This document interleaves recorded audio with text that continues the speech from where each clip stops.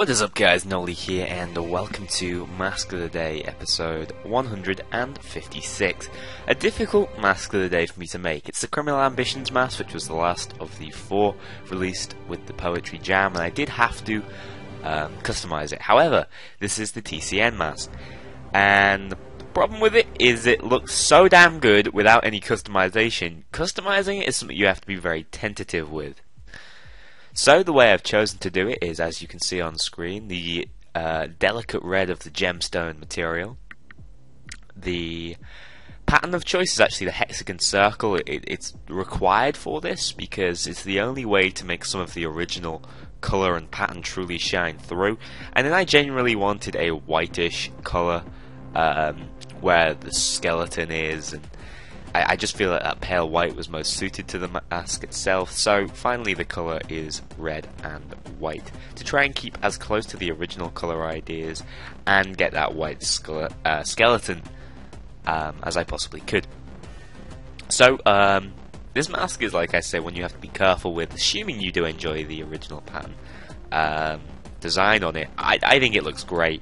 And I may be inclined to not customize it, but of course I did have to do a mask of the day. And I don't really know what a mask of the day is without any mask designs. I don't think there's much point then. So this was my idea. You guys might have a better way to maintain some of its natural look. But that is not it for this video. As I always say, Mask of the Day is half about the mask and half about the Payday news going on.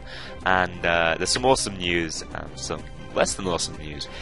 And also I've got some reveals for the sort of videos that are going to be coming out over the rest of the week. So, starting off with the great news. The update is out on PlayStation 3, now both in the UK and the US. It came out slightly earlier in the US. You can see the changelog. I think it might actually be on the Steam community page, but you'll have to have a search around for that. I saw it on the Twitter page, so I may run through that once we hear a little more news about the unfortunate news, which is the Xbox. The Xbox update still has no release date. They've announced it now. It's got to happen. They really cannot afford to pull out of this. So, when it's going to come, nobody knows, unfortunately. Not even the Overkill team themselves seem to know. So we're just going to have to wait for that, and those of you who have the PlayStation 3 version, enjoy. Of course, the next-gen consoles will be bringing out some versions of Payday very soon, but we also don't have dates for that.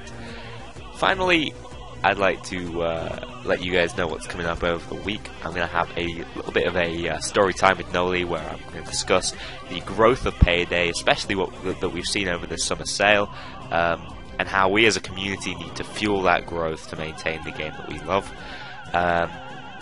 On top of that, there's going to be a Mythology of the Gods very soon, and something a little special for getting me to the 4,000 subscriber mark, but I won't spoil too much of that right now.